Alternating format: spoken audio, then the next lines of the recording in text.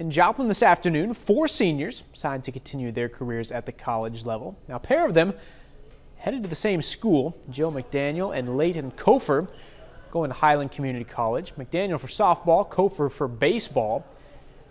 Hobbs Campbell going Division I, signing today to run track and cross country at KU. And Byler Reither going to stay in Joplin next year, joining the Missouri Southern baseball program.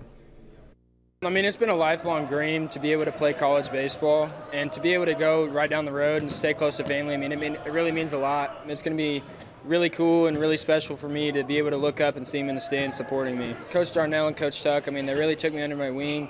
I kind of felt like it was just another place at home. It was just such a great environment, and they have amazing facilities and great coaches. I just know that's where I'll be my best, and that's really what it came down to, where I think I can have the most success, and that's definitely Kansas. And I'm just really looking forward to making that next step and being able to compete with the best people in the nation.